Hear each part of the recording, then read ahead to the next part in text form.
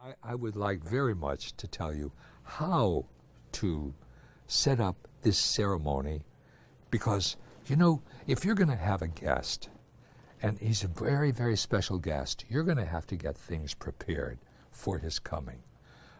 You know, just supposing maybe that the Pope were going to come to your home, and Pope Francis was going to come, and he had accepted a dinner invitation. How important would that be for you to set it up? Or supposing some very important figure in the world or in your family were going, in your work world, were going to come. What kind of details would you take care of? Because you would like that person to know how welcome he or she would be into your home. And so I do remember once, you know, when I was very, very much waiting, and Mother Teresa was going to come. And she was going to come, and she was actually going to come and visit. And I was with my sister. And I remember my sister just kind of running around and getting so many things ready that I would have never thought of. And so as I think I'm talking to you, my sisters, and you, my brothers, to prepare for Jesus coming into your home. Who knows that but you? All those little details that you would like to have ready. First, you ought to go to confession. What a great preparation for the enthronement. What state is my heart? So every enthronement is prepared for by a thorough inventory of the junk that may be inside of me. And so as I prepare my heart to receive him, a thorough examination. How do I do that? Ask the Holy Spirit to come into your heart, to reveal to you, what is it, Father, that separates me from your Son spiritually? And as the Father begins to reveal to you, maybe that particular person whom you haven't forgiven, maybe that person that you've judged, or maybe that one whom you haven't really been speaking to, or you've been ignoring, or you're jealous of, or maybe that particular lust that you have fallen into, whatever that might be, that cleansing of my heart by examination, by going to confession, and by preparing my heart.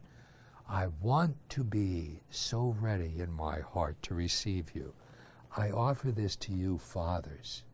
I offer this to you, mothers, and talk to your children about all of you cleansing your hearts for the preparation of Jesus coming into your home, because he wants all of us to be prepared interiorly. What about the external preparation? As he is going to come, find that place in your home. Your home is an external expression of your own hearts. Where is that place in your home where we all meet? Usually it's a living room. That's what we call it. That place in which we live as a family. Or maybe it's your dining room where you gather, and this is the place where so much activity takes place. That would be the place where you would want to have his presence expressed by this image. The image that he asked us to use when he revealed himself was the image of his pierced heart. He told us that I would like you to see this love of mine. And as I just explained to you, what that love is like. It's whatever I have used. It's only like that. It's fire. It's everlasting. It's eternal. It's so powerful. Get an image that will reflect that to you and remind you of it to the extent that it does. And then also get another image of the Immaculate Heart of Mary. Usually, they're asked that the father will place the image of the Sacred Heart in that place of the home. Find wherever that place is, in your living room, in your dining room, where all of us can see it. And before we go to work, before we go to bed, while we're going to be together, when we're going to be together, wherever we're going to gather, that we will be able to see this image and greet him. If you're on your way to school, to greet Jesus, I'm going out, I need you, I want you to be with me. That's why it's there. So, and before you go to bed at night, or while you're eating your meals, or whatever is going to be going on, that it's the central place in your home. That is the place where we gather, and that's the place where he wants to be. His love is so, not just in my bedroom. I had a cousin who does not agree with her husband that the Sacred Heart should be the head of the house. She had her relationship with her dad and her mom, but her whole relationship, I think, she's a baptized Catholic and Christian, and I remember going to their home, and no, I don't want his picture. And she had all kinds of other pictures and things. I said, well, you don't want Jesus' picture? No, I don't. And that was really very firm. And he did. Now, they were retired, and so he dedicated a whole room where he took the image, and I remember going there, and he placed it there. And he said, you know, Father, when we were talking, that I really want to I want to communicate with her about this love, but I really want him to know, first of all, that he is my first love. And I still remember that. No, the situation in the enthronement is not to have this in his bedroom. That's where it was. And I did it because that's where that family was. But hopefully they will come together so that they can have it in the living room, or where they both can come together. And I don't even see how they can come together in fully in their bedroom if they can't come fully together in their living room. How do you just go to bed together as husband and wife if you aren't together in this intimacy which the husband has for God and his wife doesn't? And so this union, and some of you have those kinds of unions where the one is very united with God and the other is far from God. And the one who is united with God must continually ask that the heart of Jesus. What is the key, especially for the family, that each member of the family be united with God? You see, how do you grow a garden and have it come together? How do you grow a rose? If you plant the rose, and this is what the family is, you don't tie roses together and bring them together. You trace them to their roots. The root of love in the family is God. And the Sacred Heart is the root. And he's the one that we plant this love in. And so the image of the Sacred Heart is like a garden. And he is that ground in which this family is planted. And as each one traces their love into the root, which is God, they come together and they bloom. They're more beautiful. And one can be withered and the other can be flowering. And as you reflect that love, then it can bring that health to one another. The more love is there, the more that will flower as a family. It is the greatest root of family love that we could possibly have. The Sacred Heart. Planted in his heart, we grow together intimately of husband and wife, intimately as parents and children, intimately as brothers and sisters, and eventually grandchildren. That drawing that will bring us the health and the reunion and the flowering of the family again. That's why it's so important. Have him there, right publicly where you are going to present him. And then right next to his image, after the Father, with an act of consecration, we all stand around. How do I publicly then profess this? Before whom? Before you, God, before you, Sacred Heart, gathered in the Holy Spirit, we are going to pledge ourselves to you. And that's why very intimate with the enthronement of the Sacred Heart is the understanding and the awareness of what I'm doing. I am taking my heart and uniting it with his heart and presenting through him to the Father who I am. Now, no one can do that except the Holy Spirit. The Holy Spirit has gathered this little family into that intimacy of union individually in each heart as we gather around the image. So when you get your enthronement ceremony, first you're going to have to profess your faith. And those vows that you took when you were baptized, rejecting Satan, his works, his empty promises, believing in God, the Father Almighty, creator of heaven and earth, in Jesus Christ, his only begotten Son, who suffered, died, was buried, rose from the dead, and ascended into heaven. From thence he shall come to judge the living and the dead. I believe in the Holy Spirit, the Holy Catholic Church, the communion of saints, the forgiveness of sins, the resurrection of the body, and life everlasting. We profess our faith in this. We believe this as a family. We are united in our faith, and now we are being united in our love. And we are being united in our trust that God is hearing our prayer, and we are presenting ourselves individually and each to you by this consecration.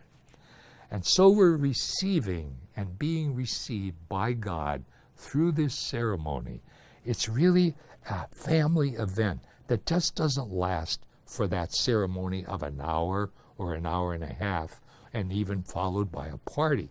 I hope that there could be a celebration of this event and the particular date.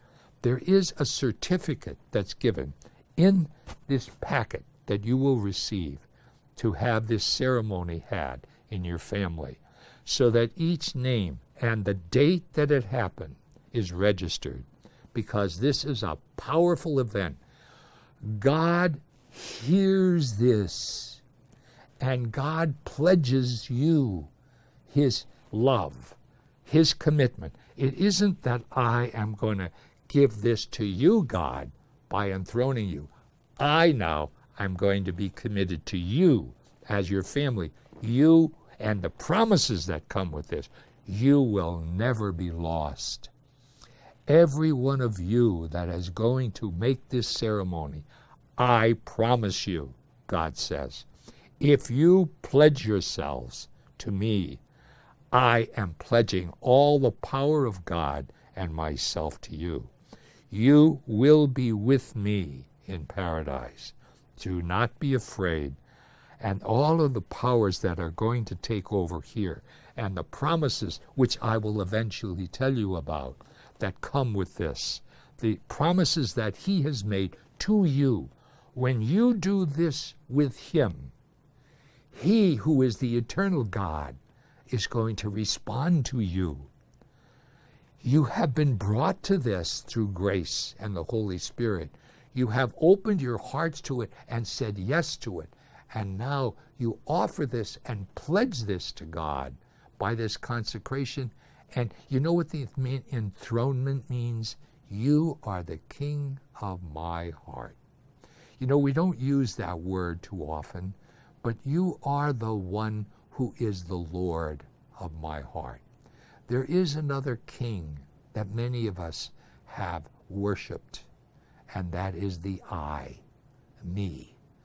I have pledged myself to take care of myself. I have pledged myself to always follow what I want to do. I have pledged myself. There is no medium. And this is the huge, huge sin we inherited from our first parents.